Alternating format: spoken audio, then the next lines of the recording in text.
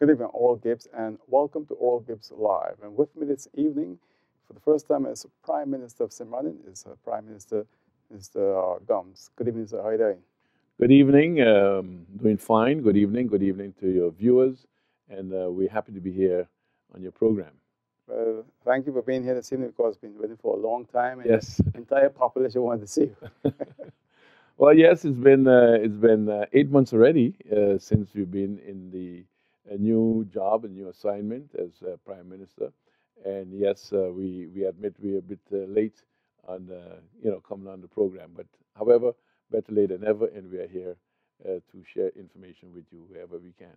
Now, as Prime Minister of St. Martin, what are some of the surprises you met in office? Because your experience go back from the former Nelson Tilly's state secretary, senator, etc.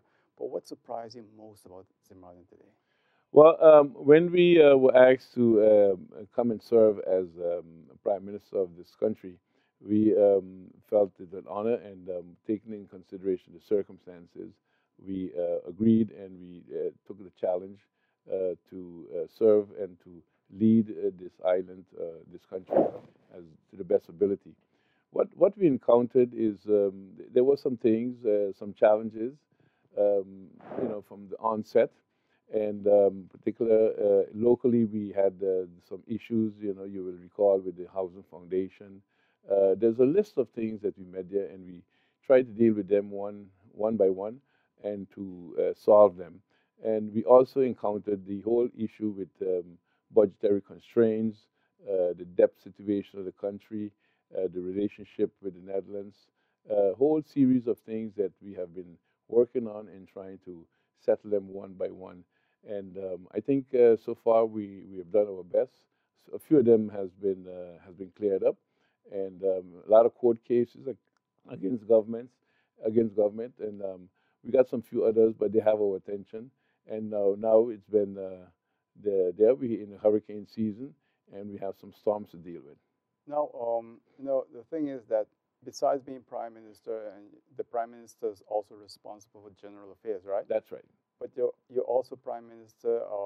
You're also minister for Vromi. Yes. So you have added work there. Yes, we've in the cabinet, as you know, when the government sat, they were under pressure to establish a government. Otherwise, if January 20th had come, there would have been a constitutional crisis without having a government in place. So it was decided to take two portfolios and put them under the responsibility of other ministers. And the prime minister, besides being Minister of General Affairs, we also have the responsibility as acting Minister of FROMI, and Minister Rita Bourne Gums, who is the Minister of Education, is also the acting Minister of VSI, which is Public Health, Social Affairs, and Labor. That situation, we expect, or we hope to have that completed or changed then by next week, in a week or two, when the screening for the two other candidates will have been completed, and we hope to expand the cabinet to 7 ministers, the way it is stated in the Constitution, and that would ease the direct workload on two particular ministers. But so far, we've been doing our best at it and doing what we can and serving both ministries. I have to ask you this question because a lot of people call in here in this program asking, are you, as Prime Minister and also Minister Rita Bourne Gums, getting any extra money for? No, no, not 1 cent. Okay. Not 1 cent. And it's good to make clear the law, the Constitution, and the laws of salaries and so does not permit for that. We are getting the compensation or the remuneration that one minister is due, and there is no extra, not even overtime that you can charge. It's also good for people to know that because the impression is that here goes the prime minister and he's going to be getting another pension to add to the pensions he has. There is the prime minister, the minister of justice, because we're over 60. So we are not in a position to build up any pension with this job that we have at this moment. All right. So I guess for a lot of people, it's now clear that both the there are two Gums in this government, by the way. Well, there's a born Gums and there's a Gums. I don't want to disrespect Rita's Yeah, husband's name, but there's a born Gums and yeah. there's a Gums, and none of them are receiving any extra money because they are handling two portfolios. All right, so that's clear right That's now. clear. All right. Now, you think it's been a burden on your government having two ministries still without a minister? Well, it's been challenges one way, but on the other end, it's been it has its I wouldn't say positive, it had its good side on it because you have five ministers and the process of taking decisions is much more how you say less challenging. Oh, You got five ministers and then the services. If you know how to divide your time properly you can, serve both of them. Of course, both of them do take a burden on you.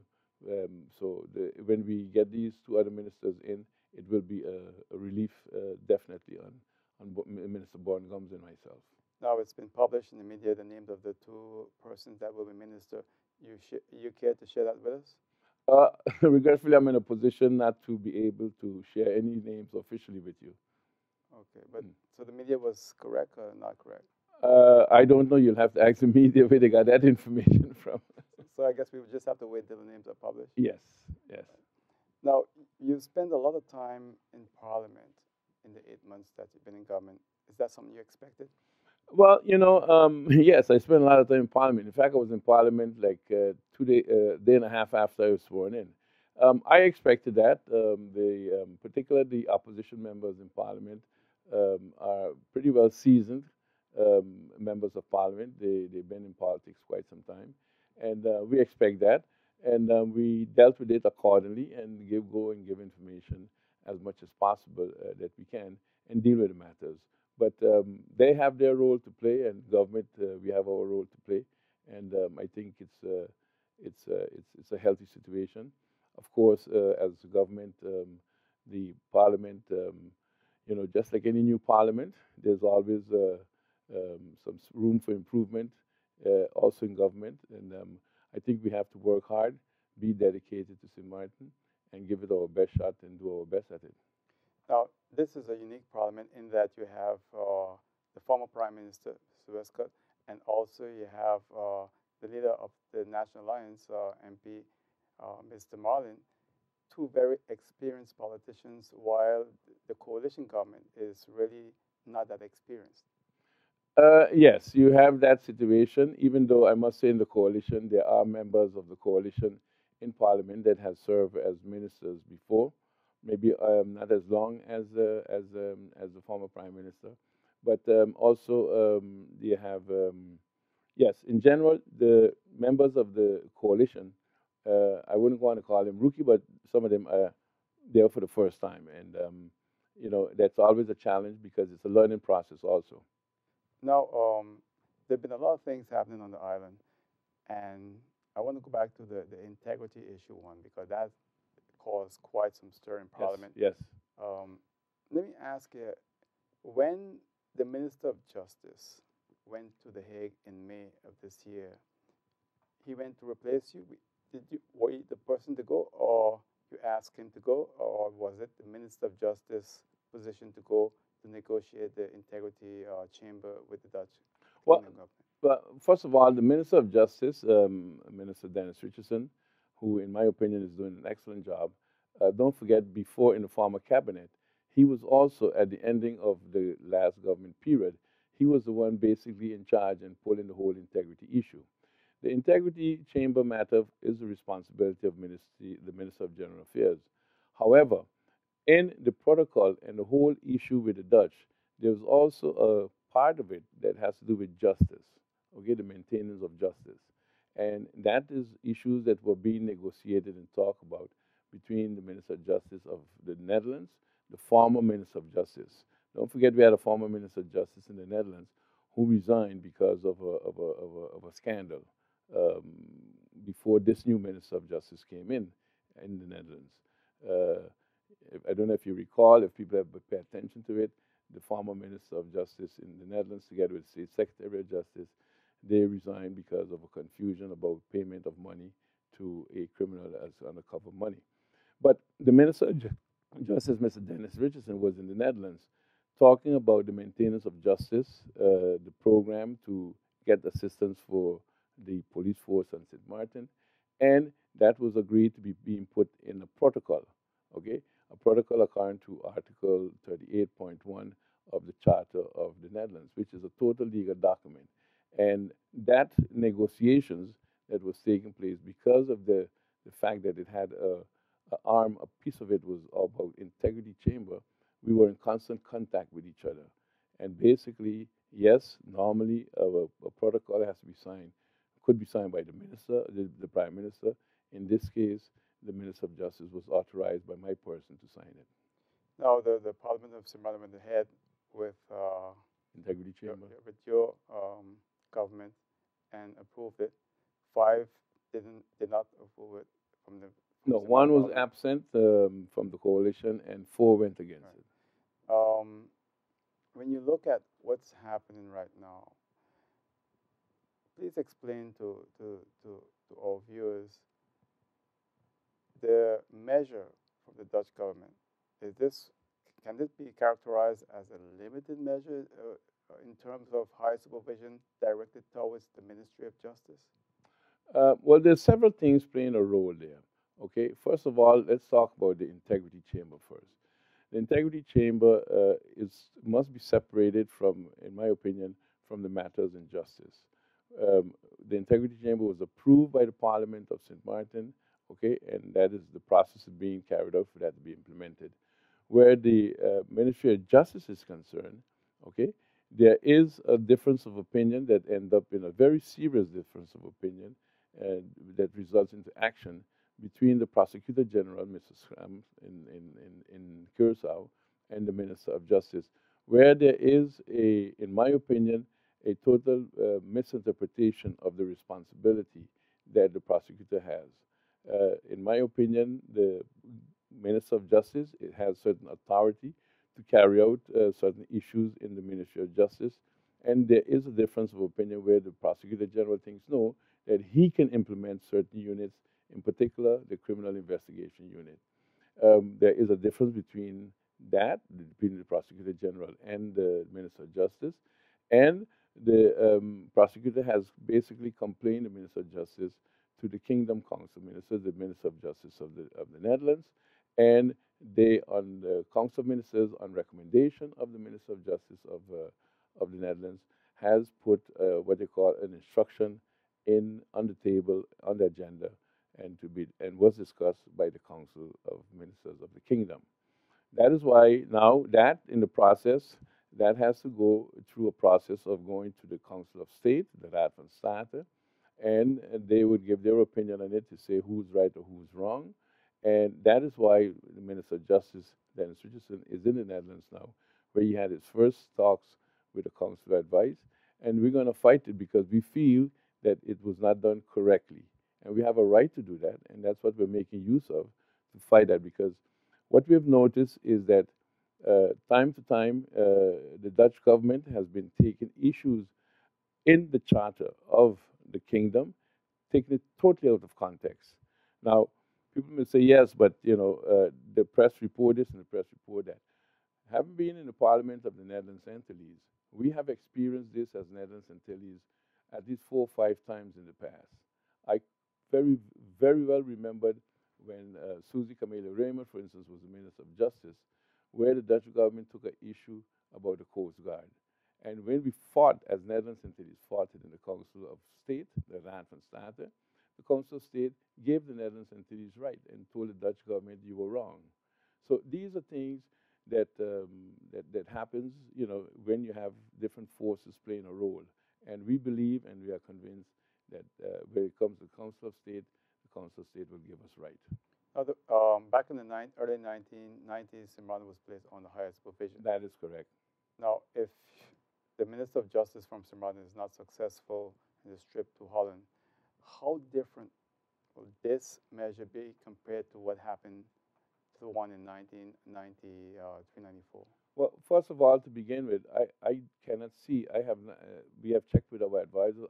Do not see where they're going to be able to implement a what is called a full measure of higher supervision. Because first of all, the structure has changed. We're not an island territory anymore, and if any sort of instruction will have to be taken or be done, that will place the authority more in the hands of the governor that we have at the moment. But to say that we're going to have an instruction or supervision like we had on the in the 90s on the being an island territory, where your high supervision was kind of like coordinated by the central government. We don't have no more central government. So whatever they're going to try to implement, that would have to be take place under the supervision of the governor, our own local governor. We have a governor now, not a lieutenant governor, but we have a governor. But considering all the facts, I do not see how they're going to get through with that because I believe that they're on the wrong path. The reason I asked that question, just for viewers to understand, is that it is different in a way because here you have the Ministry of Justice is the one that is the target, is not the general administration of the Correct. government of St. Martin. Correct. Correct. I think we are still in a phase after 4 years, or to that people, first of all, uh, it's people need to go through that process of learning and so do not understand and realize that we are in a different setting. And we see that often too, not only in the organization of the civil servants, but also in the political area, where the roles are different now. We're not an island territory, and we got certain responsibility that we have to be able to carry, take on ourselves and carry. Okay, and that we see a lot in particular the role of Parliament, the way it's being performed in sometimes in some areas compared to the island territory, island council. So that's going to take some time for us to develop and get out of that mode of being in island territory and performing as if we were in the island council. Now, you wrote a letter to the Council of Ministers in the Hague, Kingdom Council, about, correct me here because I've read this in one of the papers, where you stated in your letter that civil servants from the Netherlands are no longer welcome in St. Martin. Is that correct? Was that part of your letter? What we said is that look, over the months that this government have sat in the past, too, certain civil servants would come from the Netherlands and they would ask to meet with a minister. Um, we from January we have insisted that civil servants coming to St. Martin, now that we are a country, even before that, if a civil servant comes to your country, they should talk to their equal. And the equal of a civil servant from the Netherlands is the civil servant that we have here on St. Martin. But still, at times we have, how you say, stretched out our arms and tried to make peace.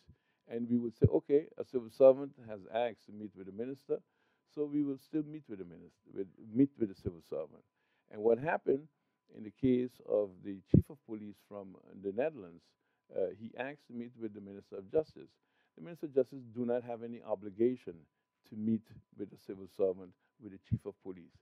If we are a country, and if you are the chief of police from the Netherlands and you come to visit St. Martin, your speaking partner that you should speak with is the chief of police of St. Martin. Okay, minister speaks with ministers, chief of police speaks to chiefs of police. And what I said in my letter, we didn't say in fact, when the chief of police met with the minister of justice and behaved so rude, okay, that the chief of the cabinet wrote in the report and was shocked. We took a decision. The next day, we called in the Dutch representative and we said, this behavior of a civil servant towards a minister in our country is unacceptable.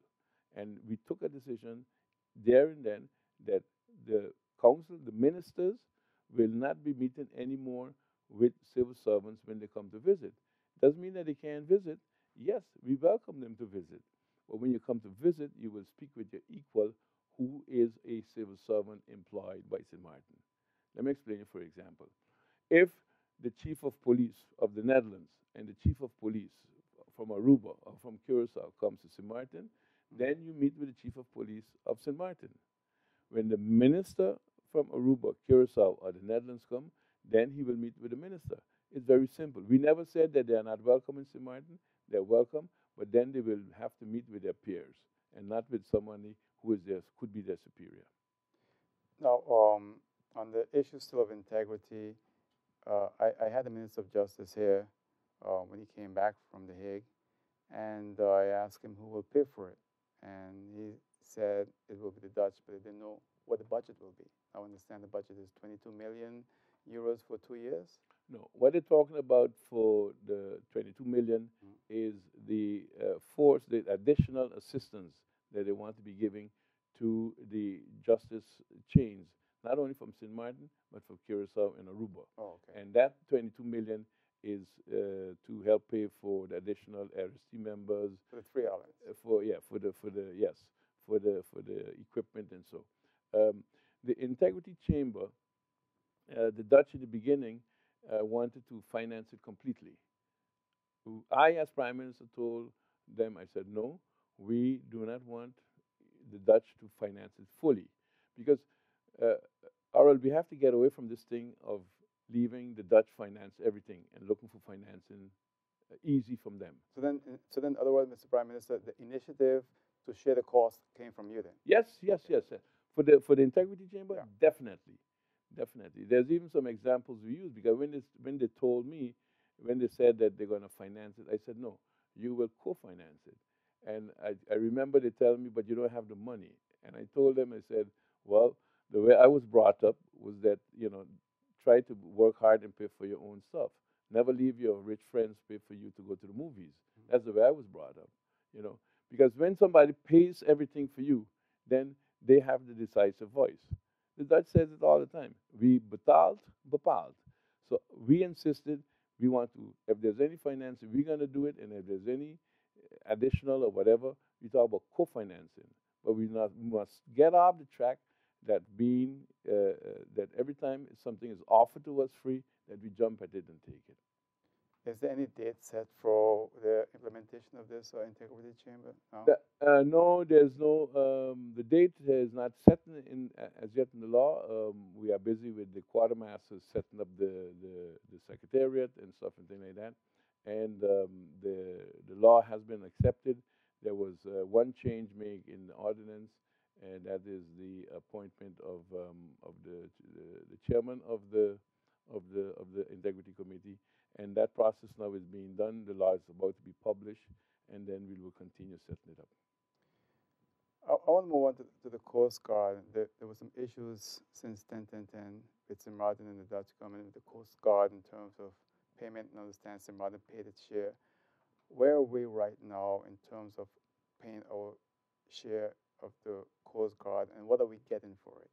Well, I'll be honest with you, I don't know all the details at the moment because the Coast Guard falls on the responsibility of the Minister of Justice. We've had some issues about the payments and also about not only the payments, but one of the biggest issues that we have about the Coast Guard is the functioning of it, okay? Where still the line of command is, offshore, far away. So that is an ongoing discussion with the Dutch and with Curacao and with Aruba because the Coast Guard is supposed to be taking care and looking after all of us. We have paid as much as possible that we can into it up to this moment, but still I think there's some arrays, and the whole thing is not only about the payment as far as we're concerned, about the operation of it. That's more important to have a Coast Guard that is really, really operational and servicing also the waters around St. Martin. I brought up to the commander, in particular, Mr. Lauder, that as far as I'm concerned, as we're concerned, also the admiral of the Dutch army was down a couple of weeks back, is that we believe that we should seek closer cooperation with the Coast Guard, the U.S. Coast Guard, and also the regional Coast Guard, because we are in a region, we have other islands around us, and the only way we can really service our island where the Coast Guard is concerned with the assignment it has, which is safety, combating drugs and all that, is to work with those Coast Guard units that is right around us, the French, the Americans, and the other islands with us. Instead of just having a Coast Guard that is, we can maintain a relationship with that in Curacao and Aruba, but it's still too far away to just be dependent on one Coast Guard. Isn't it going to be difficult for us because the U.S. Military removed the two remaining ships that they had in the Caribbean, and now what they're doing is they're depending on the French and the Dutch government and the British to help them in terms of drug interdiction support in the Caribbean region. Yes, everybody has been downsizing, okay, their operations, their military, and their Coast Guard, but still there is a presence. And the strategy is simple, and I support that strategy. If we can work together, it would mean less cost on a particular country's budget, and also both countries, all these countries have a benefit in trying to fight the drug traffic that is going through the Caribbean. The fight against drug trafficking has been an ongoing fight for 20, 30, 40 years. And you know what's funny about it? The Caribbean gets blamed for it, but it's the big countries that are the users and that is pulling, there's a demand. And now it used to be in the United States solely, but now there's a big demand for drugs also in Europe.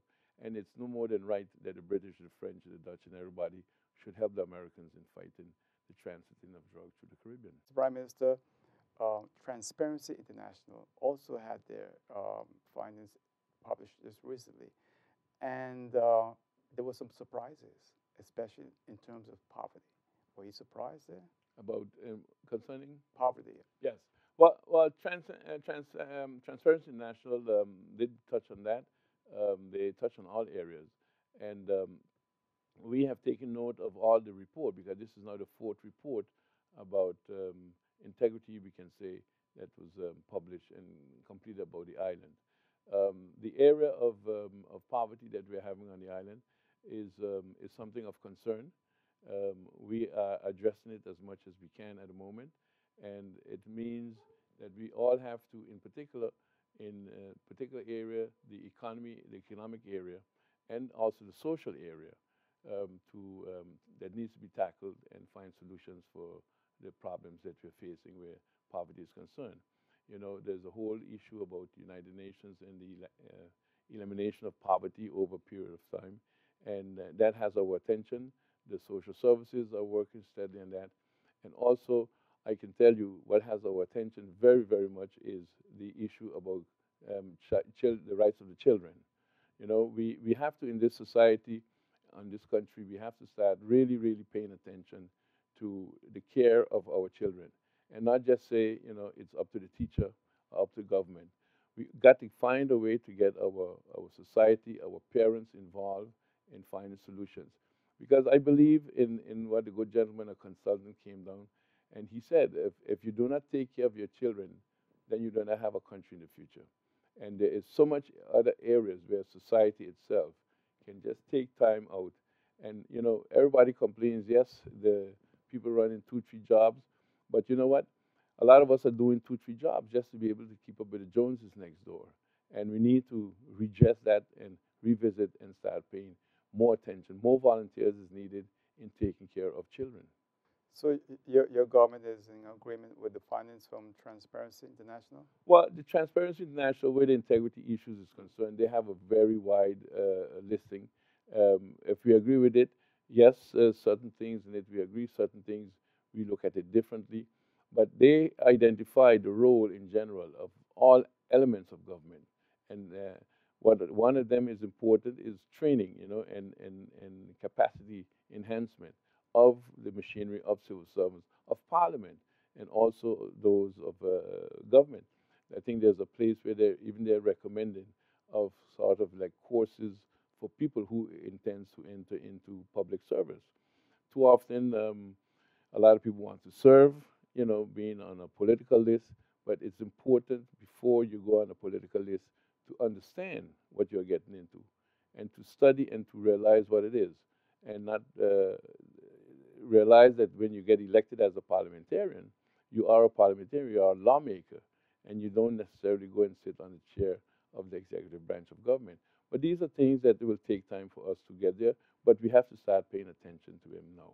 I think what shocked a lot of people was the 75% of the population in terms of households living below the poverty level. I don't know if that was a clear figure, 75%. I think there was, I don't know the exact figure, but I know there was in transparency, there was something about poverty. I think you talked probably about the other report, the United Nations report, but there are it's off balance, and we have to do something to bring it back into balance. Because in some reports it is stated that 60% of the workforce in St. Martin earns minimum wage or below, and that itself is quite a high figure. That is a high figure. That is a high figure. But like I said, these are things that we need to be address, but address them jointly. We had the issue about livable loan, a minimum loan, and minimum wages, and so, and it has to be brought together jointly with employers and employees association to sit together and address this matter because just by saying government is going to change laws to implement it and minimum wages should be raised, just every minute like that is probably not the best solution. We need to do these things jointly together. Because when you look at figures where it's stated that a household to live comfortable will need 4,000 guilders a month, and that's a lot in St. Martin. That is a lot in St. Martin, but again, it depends on to what standard you're raising at. You got household that could probably live on less and still save, and it depends in life what you want, and that's a very part of social education I think we need for the society. Um, where and what are people spending their money? You know, um, Probably too much trying to live up with the neighbors and comply. Just look around and figure out how many new cars are being changed every minute. And because what? The banks give loans easily for cars. Have you ever heard a bank here advertising? And we talked about this 20 years ago about borrowing money to build a house or to buy a house or to buy a condo. No, car seems to be the easiest thing to finance. So what happens? Everyone is led into believing that buy a new car and live in a shack as long as the car looks good. What about the sovereign debt of St. Martin? Because in the former Nelson Antilles, there was a debt of billions of guilders. When we became a country within the Kingdom of the Netherlands, our debt was reduced to what below 100,000. No, when we became country, there was a debt that said, "Sir Martin, that's your debt," It was and 70%, I think, I something think like it that. was 120 million that was should be written off on behalf of Sir Martin. But I mean, in terms, so that, in other words, at the time of the former Nelson Antilles, was St. Martin share 17% of that debt at the time, of the You know, total I, debt? I, I cannot answer Oh, you on okay. that. Don't forget I left active Oh, okay. politics in 2006, Okay. and I did nothing but did the private sector until I came back and was asked to come back last year. But I do know that when we became country, I was told that the debt was that St. Martin was assigned to St. Martin that was written off, paid for by the Dutch, was 120 million guilders. However, there were some conditions that apparently we did not meet in order, and there was a time limit, okay, to comply with that condition of really identifying that debt and not calculating but describing it. We had to submit invoices, etc. Well, yeah, in a way, yeah, and you had X amount of time to do it. From what I understood, that time expired and we were not successful. And the Dutch did not, how you say, readdress it by saying, you know what, I'll give you an extension on that. And that's a sticking point So we right lost now. it. We lost it. And that's a sticking point right now of we're going to become country. This was promised. There was no extension to it. And we got to start all over with with little or with nothing, and then still, according to agreements, have to build all of these institutions that is costing money. But as Prime Minister now, have you said to the Dutch, look, we are a new government. Give us a chance to renegotiate this deal. We've been from day one, Oral. I've been asking and negotiating, talking to the Dutch. In fact, let me tell you a story. I was I sworn in on the 19th of December, 2014. And in the morning, I asked someone to get me the numbers of the Prime Minister, Mr. Rutte and Mr. Plasterk, which I did not get. But half an hour later, I got phone calls from Rutte and Plasterk, Prime Minister Rutte, congratulating me on my appointment and my swearing in, which was take place the afternoon. I told him plain that St. Martin is going to have a new government and that we want a good relationship in the kingdom and that we want to have work towards having peace and tranquility in the kingdom. Well, since then, it hasn't been peace and tranquility, and we've talked about it. We've every time we agree on something, when the ministers were here or wherever we met, it was yes, yes, yes, and when 2 weeks later, it was a different story. It's like you're playing soccer, and uh, as the game go along, the goalpost is being moved further and further. So basically, you're hampered from scoring a goal because you got to run further and longer to reach to the goalpost. We are waiting now the return of Mr. Hassing. Mr. Hassing, the Minister of Finance, is presently in the Netherlands together with the Minister of Justice. They will be talking to the Dutch government, Mr. Plasterk in particular, and we are waiting to see what the results of those talks will be by the end of the week.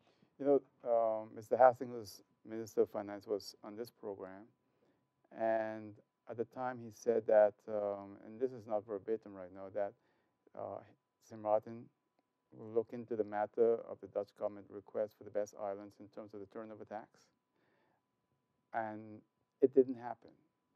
So, is your government prepared to deal with that issue? And probably maybe the Dutch government will look the other way too. You mean what with the turnover tax? Yeah, because they were complaining that goods coming from Zimbabwe was also charged Oh, turnover tax, and yes. the finance minister at the time on this program said that hey, we will look willing to entertain it, but it didn't happen. No, because you just can't go in the system. How you gonna? It's about how do you determine what is going to save Ben Station? You understand that? Because the turnover tax is implemented by by the business. Okay, every end of the year, every end of the month. Okay, every Right. 15th of the month, you got to take whatever you turn over, and you have to go and you pay turnover tax on that. How do you determine what a business has sold that is going to save us Stacia? Who's going to pay for the administration of that? Okay, if you're selling rice and you sell 100 bags of rice and you pay your turnover tax on the 15th on you sell 100 bag of rice, you turn over 1,000 guilders. So you pay your 5% turnover tax. How do you know how much of that rice has gone to stage or to saber? That is the whole thing. How are you going to find a mechanism? But you see, that has always been used, in my opinion, to point fingers at St. Martin and say, you're doing this against Sabre and Stacia. We got a problem. We got Winair. Winair is owned, the Dutch government owns shares in Winair, okay? And every time Winair is servicing Sabre and Stacia. We have asked the Dutch many times, when are you going to put a contribution into easing the fares for the people from Sabre and Stacia? Bluntly refuse. Winair is told, deal with it yourself. So, it takes two hands to clap. And that's sometimes some Dutch people, some Dutch government representative have a difficulty in understanding. So what you're asking the Dutch government is to subsidize the fares between Sabre. Well, the Sabre, right now they are looking at a formula how to come with a solution for that, because the people on station, particularly in Sabre, are complaining about the fares of Winair to those two islands. But Winair just can't go and drop a fare and sell it cheaper than what it costs to operate a flight. So that is where we expect, and we're behind the Dutch government, to please come in and find a formula to, if you don't want to help Winair directly because you fear that the help is going to go to a flight that's going to Barnes, find a formula to help the poor people on Stacia and Sabre to come and fly over. Now, coming back to the High Council of State, the High Council of State came into existence after October 10, 1010. Yes. And they've always All had, three of them. Yeah, they've always had problems in terms of budget. Yes. Look, when somewhere I think I've been there, I wasn't present, but I think when all the calculations were made, a few things was forgotten, or they did not see the total picture yet. And they are there, the High Council of State, the Council of Advice, the General Audit Chamber, and the Ombudsman, and they are doing their work. when we went into country, we asked for these things. Okay, we demanded them. We have them. We're the only country in the kingdom that has a constitutional court. Okay, that's not a heavy financial burden, but we have our ombudsman, we have our council of advice, and we have our general audit chamber. Now we've also got the electoral council, and we got our social economic council. Then we have our corporate governance council, and all of these bodies have to be financed by one means or the other, and it all falls on the budget of general affairs. Um, they are departments that doesn't bring in income, but they have expenses with it, and they are part of the system because if you want to be a country and respected, your laws and so before they go to parliament or before parliament approves them or before they've been handled must go through a council of advice. And with time, we will have to find ways and means to cut somewhere in order to maintain them. Um, but the budget, is it in the millions Which budget? for the High Council of State? I don't know the exact budget, but I know we got to pay for their rent where they are, their staff. They're not cheap staff because you need good qualified lawyers, Yeah. which is difficult to find to work at these institutions. And also um, there's a small remuneration, a little pittance, a little Yeah. contribution that the members get, and those are being looked at. But it's very challenging because to get good lawyers to be able to get good advices is not cheap. Let me ask this because um, the government of Zimbabwe want the private sector to play a particular role in terms of counterpart, etc. Come to And it? counterpart in the labor play in the labor Yeah. market. And then you see in the local papers employment for government position and some of the conditions. In fact, one condition that really struck me was minimum of 15 years. How could the government ask for minimum of 15 years for a sector director for the justice ministry? Then you don't want anyone from St. Martin. Well, yes, you're looking, but this I think you're talking about the ad for the Secretary General. Yes, 15 years Was minimum. it 15? I saw I'm 15. not Yeah. familiar with that. I don't know. I'll have to double check I that. saw it, in fact, and I brought it up to some members of parliament. I also brought it up to the leader of the US party. I thought that that was really surprising of this government to ask for Well, that kind of requirement. well, the Secretary General of the Ministry of Justice is a very important position. I'll have to double check that before commenting on it because I would think it is a long period of time. I think more a 5-year period of experience in a similar position would be more feasible. But I'll have to check that out and see what happens there. Yeah, because, Mr. Prime Minister, a lot of people on this island, the argument is that young St. Martiners can't get a fair chance in the country anymore. There are the ads from the government, again, asking for 3 and 4 years experience. Instead of the government saying, look, we're going to rule, we're going to govern by example. We're going to bring in the young professionals, and we're going to bring in also the experienced person, and you're going to work 3 years and it's going to stick. They tried it in the 1990s, it didn't work. Maybe now we should try it again. Well, I can tell you, I can assure you, and I wouldn't want to mention any names here, but we are working on bringing back young people. We are in the process of changing what is called the requirements of make it more encouraging for young people from St. Martin to come back.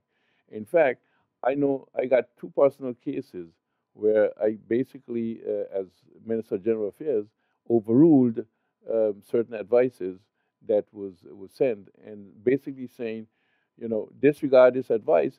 We're going to go for this local St. Martiner who's been applying and who's been having the challenges. You see what happened? Um, you got to be very vigilant in the system because sometimes as ministers you get things and you are asked, and according to good governance, to follow the advice from the organization. But we've taken positions in saying, look, organization, which means the civil servants organization, we don't agree with this, and we're going to make an exception and not break the law, not bend the law, but take a principled decision in saying this is what's going to happen. This person is coming to work. Don't forget though, in government at this moment, there is in a lot of the ministries, most all of the ministries, I must say, a group of young Samaritans and young people, qualified, educated, that is back, okay, that is very enthusiastic and is really, really, really making a contribution to the development of this country. Yes, we need to employ much more, but we need also to tell the organization and establish how we want these people to come back. We've just attended and supported all the programs they had in attracting young people in the Netherlands. I can tell you personally, from personal experience, from emails and so I got a lot of people. You're gonna see probably in the running of 2016 a influx of young people returning that is unbelievable. Several reasons. Um, the Netherlands is not, Holland is not anymore the place where young people from St. Martin, or from the Caribbean, in fact, or from the Netherlands, from the islands, would go and would stay, and because it's comfortable.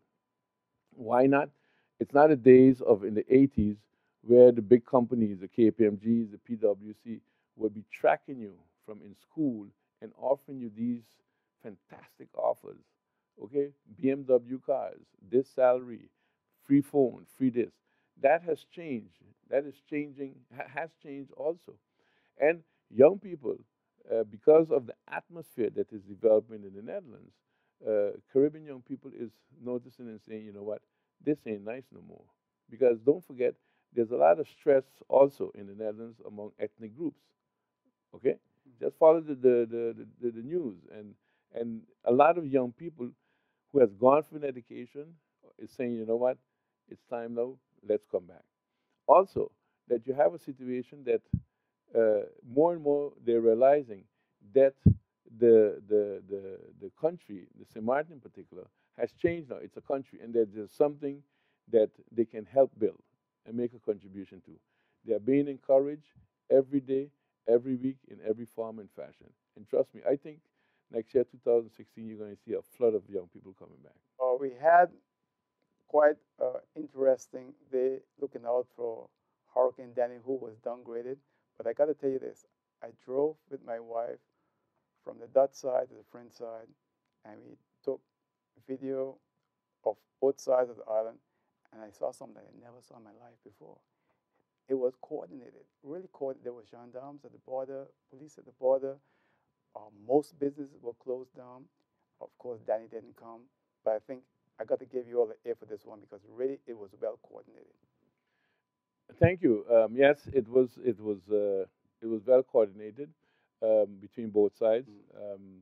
To begin with, from the time we sat as prime minister, one of the priorities we've set is the relationship, improving the relationship and coordination, cooperation with the French side. We've had a very good relationship built up with the former prefet, Mr. Chopin, and we have a new prefet, Madame le Prefet, and we've had a very good relationship with her. And also, even in the time of preparation for the arrival of Hurricane Danny, we met several times, and it was in the papers, and we coordinated a lot of things. Not only the cooperation between the emergency services, like the fire departments, and the other emergency services, the medical services, in case we need each other, but we also coordinated implementation of certain procedures. For instance, we agreed that if any side felt it necessary to implement a curfew, that we will do that jointly.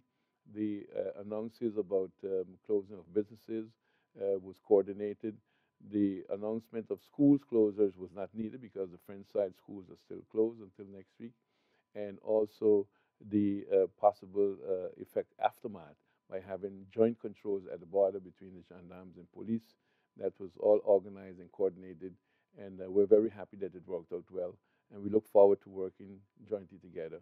Even the announcement before each one of us went on the radio, that was shared. And what also was shared is the different information that we were getting from the different weather bureaus. You know, the French side follows the European models of tracking hurricanes, We on the Dutch side up to now has been following the American system. If you look at the Weather Channel, you will see that even Americans now are referring to the European models in tracking hurricanes and storms. So that was a very good experience. I consider it a warm up for the future. I really was impressed, really impressed. It's the first time, and I hope it continue like that. The reason why I say this, Mr. Prime Minister, because in 1995, just after Hurricane Lewis, I was on the French-Dutch border in Cold Bay, and there were about 100 people held up at the border, and the French military refused to let them cross. I remember that time very well. In fact, I called from my phone to the then governor, lieutenant, who's now Minister of Justice, Yes. about that. And it was a very ugly scene at the time. I hope it never comes to that again. I hope it never comes to that. And as long as I'm the prime minister, I have family on the French side, and we would always, it's a priority. You must be able to live good with your neighbors. And, I always remember something my grandmother said, it's better to have good neighbors than a faraway family. So we intend to strengthen that friendship and that relationship in coordination with the French side.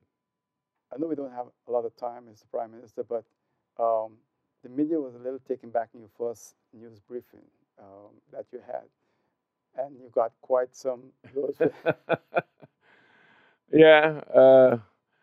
Well, uh, I don't want to go back there, but it was, you can keep something in for so long, and basically what I was saying, and I think I said in the press briefing also, but that got buried away because of one word I used, which I retracted, is that if we're going to build St. Martin, all of us has to build St. Martin together. And I said it before, and I say it here on my trips that three trips that I've had in honor in representing St. Martin so far. When you go in the outside in Washington, everybody's concerned about stability in government on St. Martin. And when you have the cases that is familiar to all, where everyone is every week or every month, threatening and saying government fall, it doesn't do us any good. And also, what is said. But I said what I said. I maintained to the message. Maybe the words was not the right one, but we all have a responsibility on building this country. I'm not saying that you have to go on the radio and TV and say every day that Cabinet Gumbs or Marcel Gumbs is doing something good and he's good all the way. No, criticism is good. I can handle it. I don't know, I have no problem. I'm trying to run the government to the best of my ability.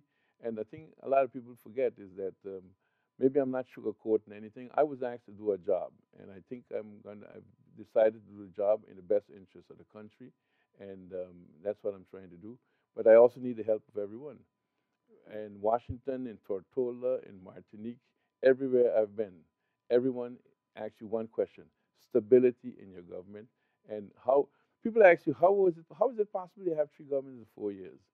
And sometimes if you stop for a moment and you ask yourself, how is that possible? But it happened. No, let's forget that. Let's keep some stability and let us try govern this country and build it for us, for our children, in fact, because you know, at our Yeah. age, I don't know your age, Arab, but we do we getting there, and yes, we will have more press briefings also, and I'm just asking everyone to come and help build this country. Well, we have the time, Mr. Prime Minister. Only got 25 seconds to close. Anything else you want to add quickly? Well, first of all, I want to thank you.